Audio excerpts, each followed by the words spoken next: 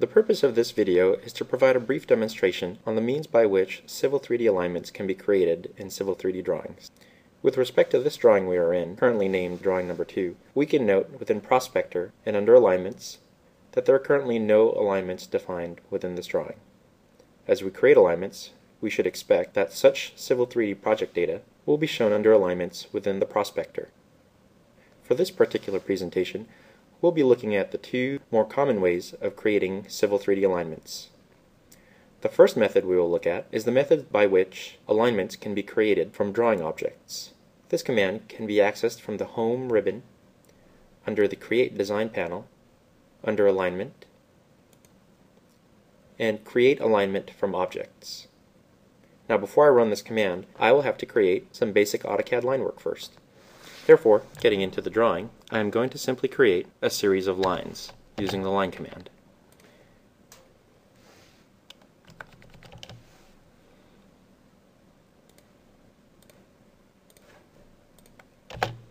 I am actually going to construct two models of AutoCAD objects which we will be converting into Civil 3D alignments. The first model, as seen here, will simply be a collection of lines. For the next model, I'm going to copy this initial set of objects I've created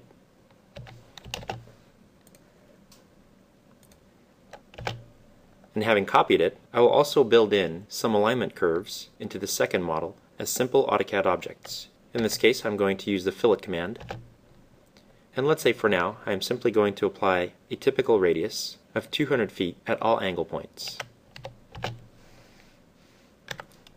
Setting my fillet radius to 200, I am here building in curves at all angle points. At this point, I'm ready to define these two sets of AutoCAD line work as Civil 3D alignments. Again, the command is under the Create Design panel, under the Home ribbon, under Alignment. I am going to choose Create Alignment from Objects. From the command line, I see that I am being prompted to select the line work, which will define this alignment. Having selected the line work, I hit Return on the keyboard, and again return to accept what is currently shown as the alignment direction. In the Create Alignment from Objects dialog, I am going to call this alignment Alignment 1. I am going to turn off the option to add curves between tangents and set an alignment label set of major, minor, and geometry points. Here I am choosing to delete the existing AutoCAD line work, and as I finally hit OK, I now have at this point a Civil 3D alignment. Looking under the tool space, under Prospector, under Alignments and Centerline Alignments, I see the alignment which I have created, Alignment 1. Next I'm going to move on to the second set of AutoCAD line work, which was essentially a copy of the first alignment, Alignment number 1, but with curves. Here I'm going to define this line work as Alignment number 2. Again, I go to Alignment, Create Alignment from Objects, and I'm now selecting the line work. Again, I am going to call this alignment Alignment 2 and essentially apply the same settings as I previously did on Alignment 1. Having completed the process, I appear to now have an alignment number 2. Checking under Tool Space and Prospector, I can verify that I do in fact now have two alignments. Now the reason why I created two alignments is I want to demonstrate how certain functionality with alignments can be available or unavailable based upon how alignments are created. As you may recall, on the second alignment, Alignment number 2, I pre-built the alignment curvatures into the AutoCAD objects. In doing so, looking at one of these curves, when I select the alignment, notice the series of grips which I have, which allow for certain graphical edits via grip editing. Here, I can modify this curve based upon what would be like a through point setting. As I modify through point of this curve, notice that some control line work is showing from the original tangents which existed on the initial line work. I can take these control points and likewise use them to modify my alignment geometry. Going back to the first case,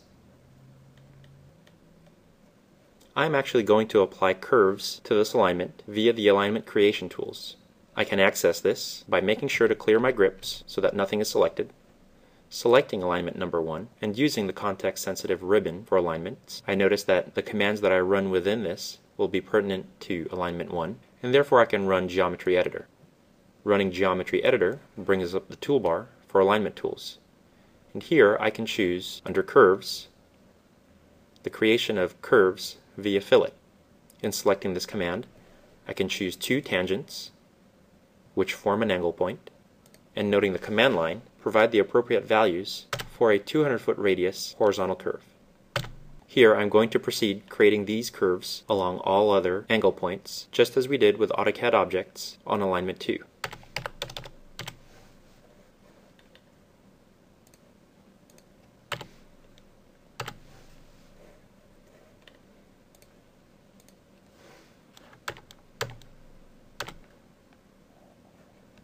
Having completed this process, I can see that I essentially have identical alignments. As I previously mentioned, part of the reason why I'm doing this exercise is to demonstrate how different processes in creating alignments can create different conditions for how we can modify them. For example, just as we were able to modify this first curve on alignment 2, note what happens, or rather what is available in the way of grip edits, on alignment number 1.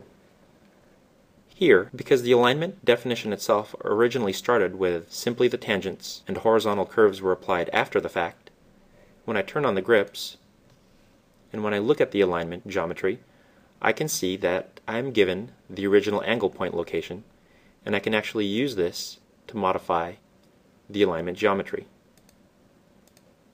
Because of the various ways by which Civil 3D alignments can be created, you as the user, as you build up experience, will have to determine what methods work best for you. Moving on to another method by which alignments can be created, which we have actually now seen to some degree, the next command we're going to look at is under Create Design, under Alignment, we have Alignment Creation Tools. In this case, having executed this command from the ribbon, the command proceeds with the assumption that we are creating a new alignment. Here I'm going to call this Alignment 3. Again, I'm going to give it the same settings as I previously gave the 2 other alignments. Having hit OK, I notice that the alignment layout tools have now appeared. Note that when using the alignment layout tools, the user should always be aware with what alignment is actually being worked upon. In this case, I see in the toolbar heading that all commands used from the alignment layout tools will pertain to alignment 3.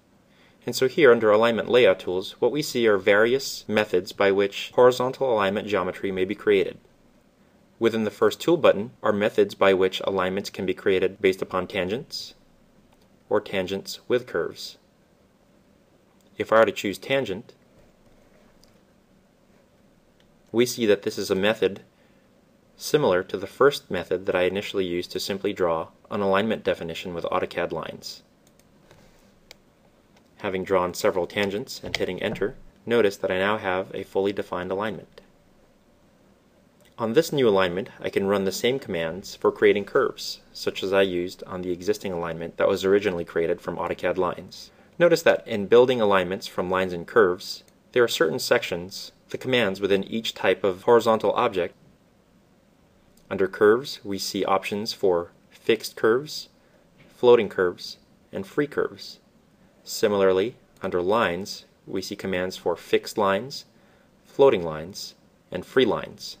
Now the distinction between the types of lines, whether they are fixed, floating, or free, simply have to do with how such alignment objects interact with one another. For example, if I were to choose a fixed line option, this means that I could set lines that can essentially be independent of anything. If I were to choose a floating line option, these would be commands that pertain more to how a line might be constrained to have tangency to an existing curve. Whereas with free line, I note for example that the only option is for a free line to be between 2 curves. That would essentially constrain the line to only one geometry which must satisfy tangency between 2 curves. Therefore, it would almost be as if the line has no freedom, because it has to meet the requirement of tangency to 2 curves. So what we see are the commands from top to bottom for lines become increasingly constrained to existing objects. This concept would apply to curve commands from fixed curves to floating curves to free curves. Noting some of the other alignment layout tools, we have a command to insert PI. Here, if I choose this command and choose some location next to alignment number 3, notice that it adds a PI onto the segment nearest the point I selected. Next, we have a command here to delete a PI. In choosing this command and choosing closest to one of the existing PIs on the alignment, we see that it removes that PI and joins the existing PIs ahead of and behind the PI that was just removed.